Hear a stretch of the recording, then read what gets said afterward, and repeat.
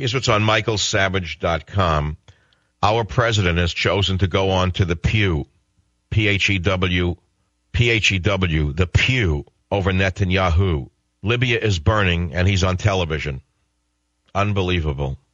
Hitler has visited New York. Not a word from Obama. That's Hitler Ahmadinejad, who says the Jews must die. Amazing to me, isn't it? Polls, well, who cares what the polls say? Means nothing. And on it goes. He's downgraded our alliance with Israel. That's right, Obama says that Israel's concerns over a nuclear Iran is just noise, background noise. That's all it is. No, nothing, a bump in the road. You want to make an omelet? You got to break a few eggs. And in this case, Israel's the egg that must be broken to Obama. But don't tell that to the synagogues of America. They'll probably get upset.